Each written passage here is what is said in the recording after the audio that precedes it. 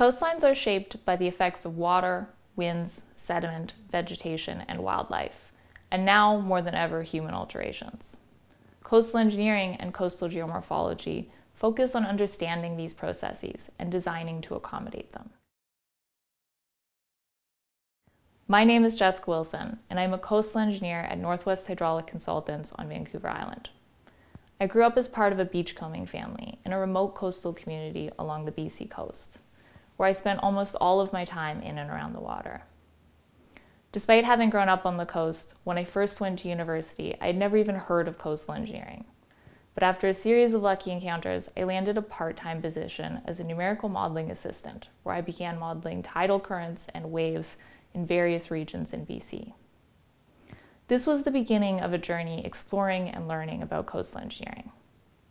Later, as part of my master's degree, I studied how gravel beaches are shaped by waves, and how implementing various structures can change those interactions. The first project I was ever involved in was a beach nourishment project for a nonprofit in Todd Inlet on the Saanich Peninsula. The beach was designed to improve both recreational and ecological values of the shoreline. It was also designed to be raised in phases, over many years, in order to match the rate of sea level rise. And for me personally, the project introduced the idea that beaches could be designed by people to meet specific needs and not just formed by nature.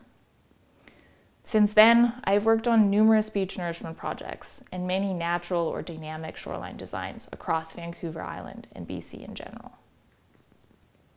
Traditionally, however, when engineers were designing shoreline projects, there was a tendency to want the shoreline to stay very static, despite the fact that it exists in the midst of a very dynamic environment. As humans, we often expect the shoreline that has been in one state for the last 20 years to remain that way for the next 20. We build breakwaters, seawalls, and revetements to try and force it this way. And the natural system fights against this. It wants change, and it often undermines these imposed static conditions. In many cases, this conflict between the static structures and the natural environment results in increased wave-induced flooding, unexpected erosion, and habitat degradation. As an alternative to these type of static hard structures, many coastal engineers have been moving towards the application of nature-based techniques. These types of approaches aim to support both environmental and human needs by mimicking processes and materials found in the local natural environment. Nature-based techniques aim to allow sediment to move across the shore and along the shore. They connect the upland area to the foreshore, create locally appropriate habitat, and adapt dynamically to winds, waves, and currents that pass over it. These types of designs often include things like gravel or sand beaches, rocky headlands, and plantings of native vegetation. And I'll now pass off to my colleague, Grant Lamont. My name is Grant Lamont, and I am a coastal engineer and principal at Northwest Hydraulic Consultants. I first started working as a coastal engineer while in Ottawa at the National Research Council. The photo on top shows where I first worked. I was privileged, early in my career, to work on a number of physical model studies. Physical models are great tools for examining how coastal structures respond to storms, and to this day continue to be a key tool for design. And it's a lot of fun playing in a wave basin with models, I have to say. Today, though, computer simulations are increasingly used as computer technology has improved. Wave models, such as those shown below, are used by NHC to evaluate detailed shoreline designs and wave structure interactions. It's always critical that any analysis tool, whether a desktop calculation or a fancy computer simulation, is calibrated and checked. There are no shortcuts here to quality work. One of the most exciting developments, though, today in coastal engineering is the increasing recognition of the importance of a multidisciplinary approach. Unfortunately, in the early days of coastal engineering, many projects went forward in which the design did not account for shoreline habitat value and the ecological setting. Here in the Pacific Northwest, we are really lucky. We have an amazing biodiversity in our intertidal zone, and it's important that we recognize this.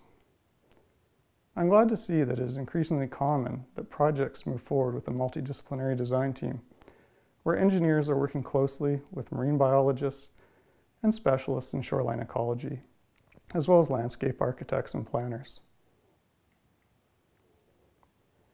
NHC is seeing an increased number of projects focused on enhancing salmon habitat here in BC.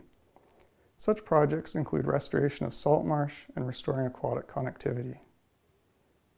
Detailed field monitoring, such as in the photos that you see, and hydrodynamic modeling to examine water quality parameters are key aspects of this work.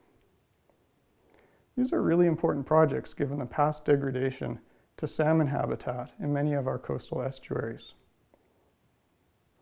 Shown also on this slide are the 4 Green Shores principles.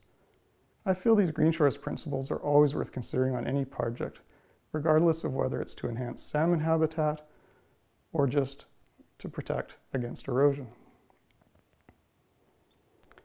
Returning now to that photo of a seawall shown on an earlier slide. Above, you can see the seawall, and below you can see an image of a recently completed project. We work to develop a more natural shoreline that provides protection from storms and increases the habitat and recreational value of the shoreline. Such projects have numerous challenges for the design team. This is particularly true on high-energy shorelines, where there's a lot of wave energy, and for those project sites that are adjacent to seawalls. It's my experience that each site is unique and there's no one-size-fits-all solution to our shorelines. And this keeps the projects fun, as you have to be creative. Each site needs a careful analysis of the incident wave conditions, tides, and sediment dynamics. In closing, I just want to say this is a privilege to be working in the field of coastal engineering. There are lots of talented people across disciplines who are increasingly committed to improving shoreline design. Everyone enjoys natural beaches. This slide has a picture of one of my favorite beaches on the west coast of Vancouver Island. This seems to be a sort of a universal appreciation across cultures and around the world. Recognition of the incredible habitat diversity that exists along shorelines is key for projects today. Sea level rise is going to bring additional stresses into our shorelines in the future, and it will require collaboration of professionals across disciplines to work together to protect our shorelines going forward.